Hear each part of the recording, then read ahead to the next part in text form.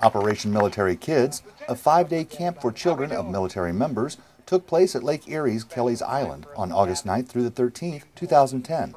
The program is a joint effort between the Ohio National Guard and the Ohio State University Extension's 4-H Youth Development Program.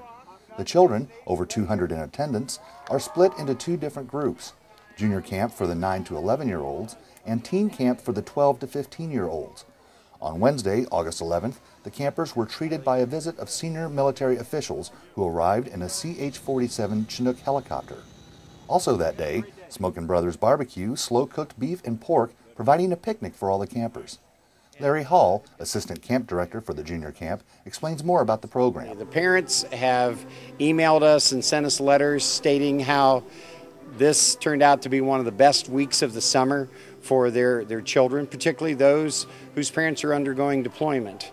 And the feedback we get from the soldiers is that they appreciate having the knowledge that their child is being watched over, but enjoying a few days together with other military kids, and they don't have to worry about them during that week. Ben McAuliffe, one of the teen counselors, explains what he does at the camp.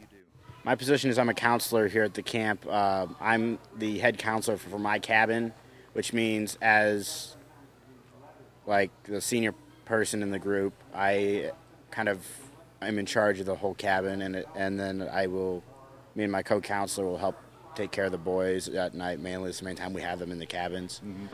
The military officials got a chance to see firsthand how well the program works. I've experienced quite a few activities. We had a great reception with the young men and women who were here. They greeted us very well. We went through and we went to the other side of the camp, and it was pretty rainy, so we didn't do too much there. But he had just finished playing with some young men and women over at the Four Corners, and I was doing some dancing. I just came out of the activity center here. They were making some keychains, some other things. It's just been a fun-filled day.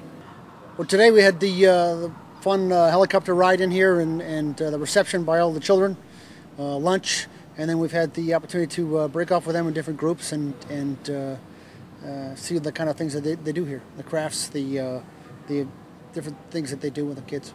It's funny you should ask. At lunch today, one little guy ran up to me and said, "I just want you to know I'm having a great time." So I think the overall consensus is camp's going very well.